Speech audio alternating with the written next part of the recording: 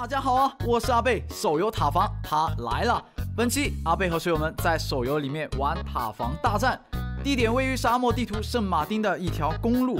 阻拦方负责在道路的两侧使用投掷物攻击敌人，而冲塔方的兄弟们勇往直前，争取活着跑到终点。他们是不可以用投掷物攻击阻拦方的。这局我阿贝很荣幸能够加入到为数不多的阻挠方阵营。哎呀，我猜这时候弹幕有人说了阿贝必输，恭喜冲塔方获胜之类的话了。不，这并不重要，重要的是冲塔方要挑战他们自己。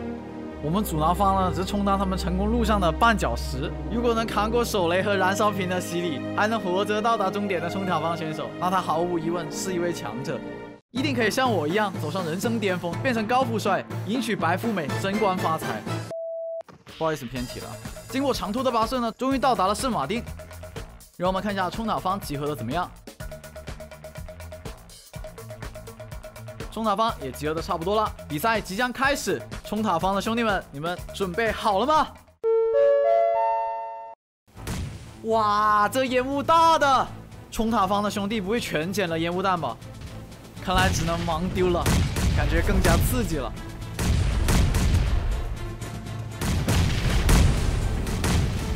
手雷爆炸声不断，这场景简直就是人间炼狱啊！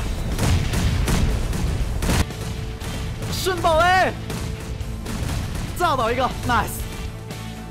让我们看看其他人的视角。这名冲塔方在丢烟雾弹，很聪明嘛。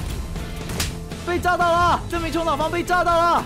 哼，原地趴下打腰，你真的敢原地趴下打腰？我，这就是轻视我们阻挠方火力覆盖的下场了。大家伙来感受一下火力覆盖区最猛的区域。一开局直接送冲塔方10个手雷大礼包。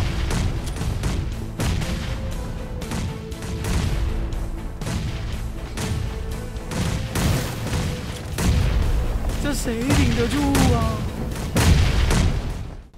如果说队友的10雷大礼包让我感到恐惧，那这名阻挠方残忍的手段，好家伙，我要是冲塔方，我直接投降了。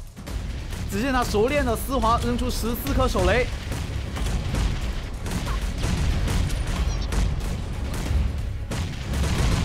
扔完手雷还要接着加餐，扔燃烧瓶。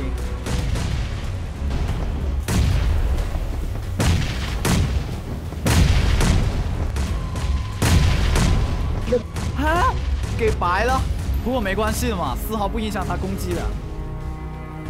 从 OB 视角我们可以看到，虽然大部分烟雾阻挡住了阻挠方的视线，但马路就这么窄，炸到的概率还是很大的呀。这名冲塔方义无反顾的向前冲，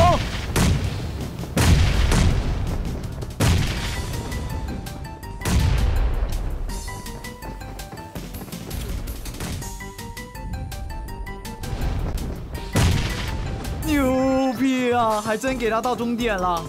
冲塔方已全部出发完毕，让我们恭喜这些成功到达终点的冲塔方。本期视频到这里结束了，我是小贝的游戏食堂，感谢参与本场自定义的水友们。如果觉得看得有意思，不妨点个赞，添加关注支持一下阿贝吧。感谢您的观看，我们评论区见。